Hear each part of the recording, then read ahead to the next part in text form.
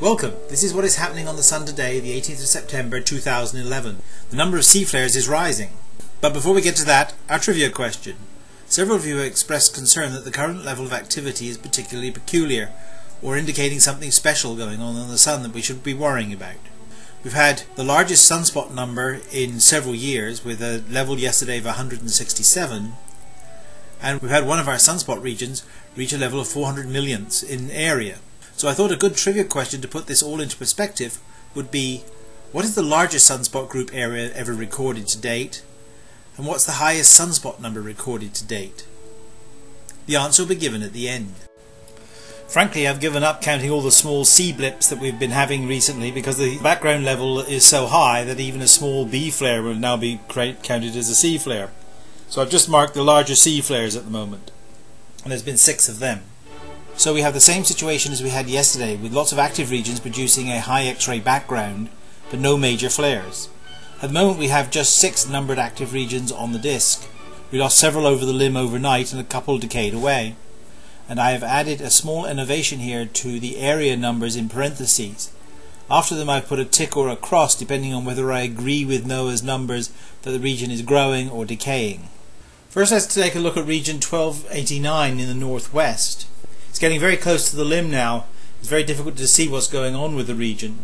Region 1293, according to Noah, has gone altogether, but I can see a couple of spots there. But again, it's very difficult because that's even closer to the limb and will be gone by tomorrow. There is a new region trailing behind region 1289, which is not as yet numbered. It was there yesterday, and I can't see how you can miss something this big. So I'm hoping that by tomorrow, this region will be numbered. Next, regions 1295, 96 and 98 are approaching disk center in the north. Between them, these 3 regions have produced 3 C flares. However, looking at the regions individually, region 1295 seems to have grown quite significantly in the last 24 hours, with development in the spots to the north and east of the main spot. Behind it to the east, region 1296 doesn't seem to have changed a great deal in the last 24 hours. However, the trailer spot does seem to have broken up a little bit compared with yesterday. Region 1293, just to the south of region 1295, certainly seems to have grown some significant spot in its leading part of the region. However, the trailer part seems to have decayed significantly. Region 1299 near disk center in the south has shown some significant sign of growth over the last day. I've already mentioned the new region developing in the northwest. However, there's a region coming over the northeast limb, maybe several regions, that are just beginning to become visible. These are the regions that have been producing these beautiful loops from behind the east limb, so I'm expecting quite a bit of activity from these regions. So solar activity remains uncharacteristically low for such a high sunspot number, and I expect this situation to continue at least until these new regions develop and get onto the disk. We can follow the evolution of each of these regions using the sunspot and magnetic movies from the HMI instrument on the Solar Dynamics Observatory. My favourite area to watch in these movies is the region around 1295, the large spot in the northeast as it goes towards Sun Center, and also the emergence of the new region in the northwest. In the transition region, the interesting area here is the region in the southwest, which has just gone over the limb. It suddenly starts producing a whole series of jets. You'll see it more clearly in the magnified movie that I show here.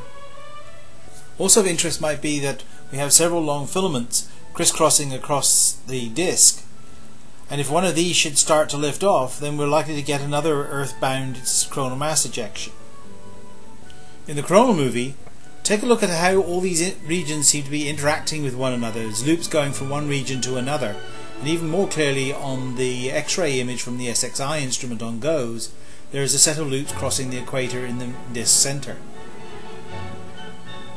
In the coronagraph movies from the LASCO instrument on SOHO, we can see there's a beautiful coronal mass ejection off of the west limb. There's also a smaller one earlier off the east limb. And there seems to be no comets crashing into the Sun today.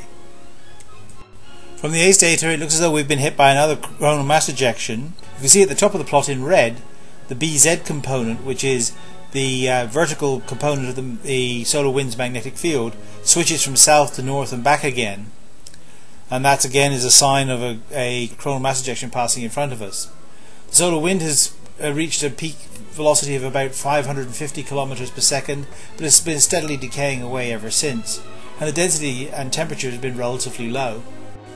Here's a short animation of what happened to the Earth's magnetic field when that coronal mass ejection hit. On the left is the magnetic field, and on the right is the pressure of the solar wind on the magnetosphere. With all this geomagnetic activity, the high energy electron flux seems to be very depressed, and we've had no proton events.